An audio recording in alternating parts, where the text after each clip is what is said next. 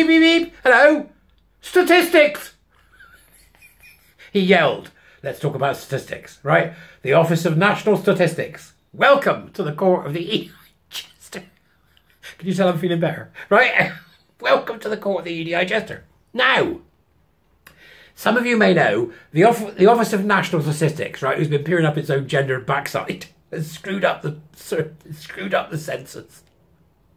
I mean badly, right? They've screwed it up so badly that there are more supposed trans people in some of the highest density Muslim communities we've got than there is in London. It's just insane. Right? So the bean counters have obviously not correctly counted the beans, all right? Or they were high on something. Like, how many you got? 255,000. So we've got the ONS, the Office for National Statistics, whom we rely on. I mean, there is a seriousness to this, let's be honest. You know, right, so every 10 years, who are we? What do we need to plan for the future? Can't do it now, because they screwed it up, right? And now, it's an organisation, right, playing Darvo. An entire organisation playing Darvo. Deny, accuse, reverse victim offender. Right? Okay? Government statistics body worried about triggering staff over transgender census question. Office for National Statistics suggested that employees might be impacted by furore over alleged over-reporting of numbers. Right, so what they're saying there is, right, okay, what they're saying there is that their staff are so weak, right, so weak at the Office for National Statistics. If there's anybody out there who works for the Office for National Statistics who's not a weak gender-addled grievance gerbil, please pipe up in the comments. They're so weak, right, that the very fact that they are being asked questions about this is enough to trigger them into some kind of psychosis. Where somebody says the word, "Did you get it wrong?" and they go, "Wah!" and cry like a baby and throw their toys out the pram. That's what they're saying. Our staff are so weak that they can't. Scrutiny and responsibility. I'm sorry, we don't do that here. We're a company that's based on social ideas, so you can't do that because it's not inclusive. So I'm sorry, no, we don't do scrutiny and responsibility.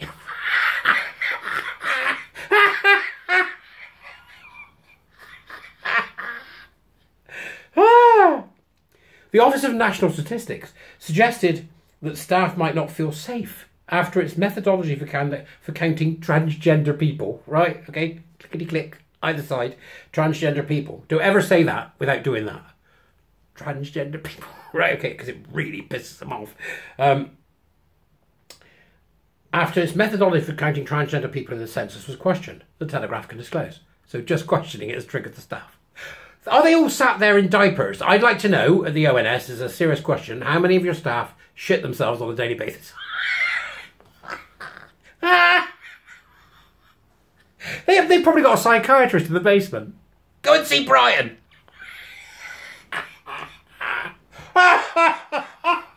Go on. Why? He's got temazepam. Okay. Go on, you buggers. Right. Senior leaders on the statistics bodies look up into Q plus staff network. It's another staff network. Close them down.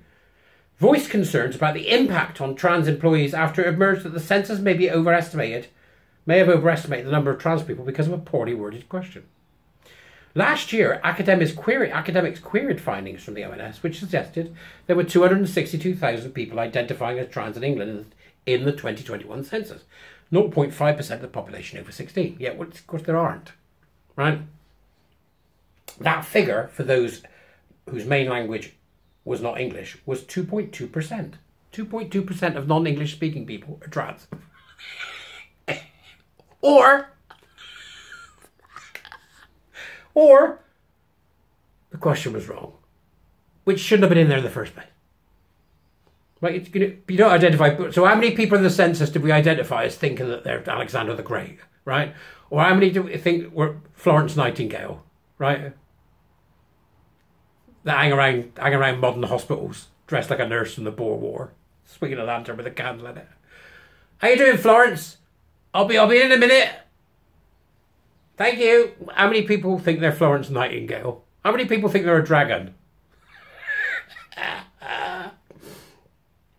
So 2.2% of non-speaking English people are trans. Yeah.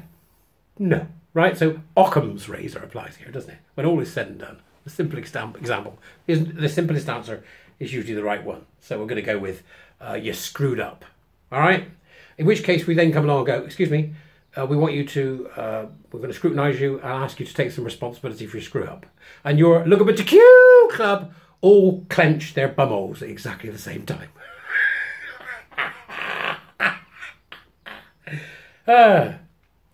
Census respondents were asked, is the gender you identify with the same as your sex registered at birth? Well, that question is loaded beyond belief. It says, is the gender you identify with? I don't identify with a gender. I don't have a gender. Gender identity doesn't exist and they've got it in the census. Wait, I mean, I don't know what the best analogy is, right?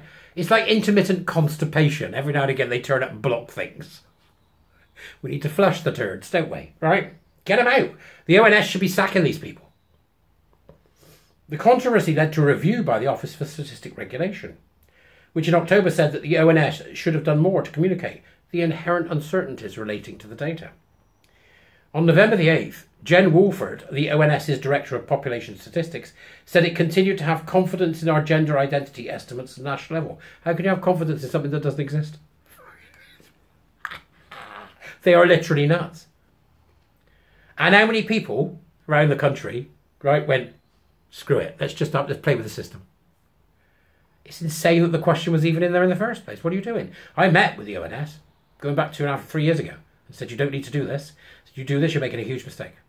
Oh, yeah, they don't listen to anybody. These people don't. You can't stop talking to them.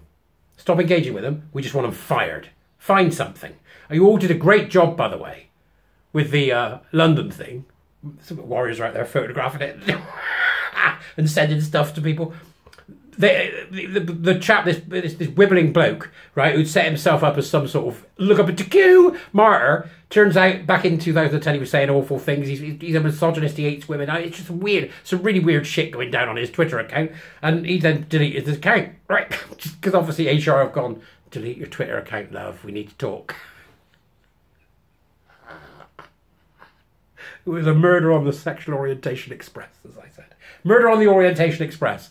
And I said, isn't it interesting that he's been the chap from Rail Track has been no platformed, right? And then the puns came out, everybody went out. He has some good points.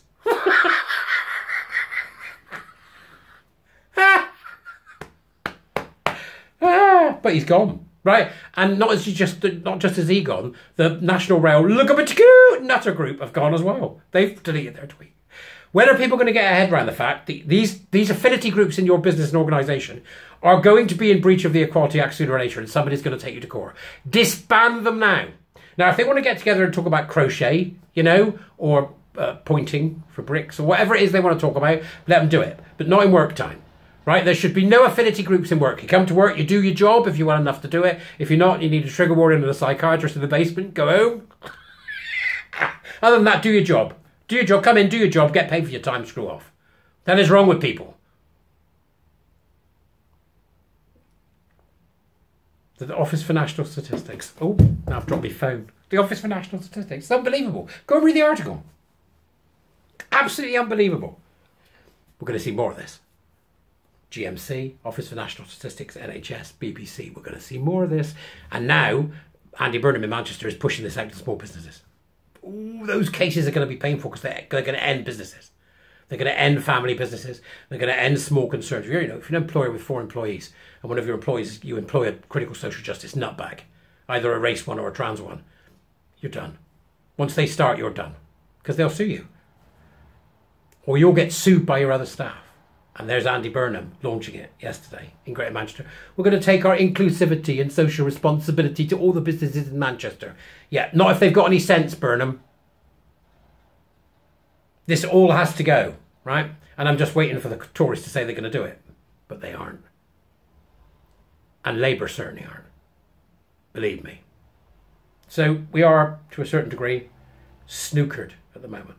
but not as snookered as the bloke that thought it was a good idea to be misogynistic and awfully peculiar once he'd erected his LGBTQ pillar in public. He must be sweaty. They need to take it down. They won't, but they need to. It was an abomination. Anyway, go on, that's enough. How much do you want from me? I'm going to go and do some shit. I'll see you later.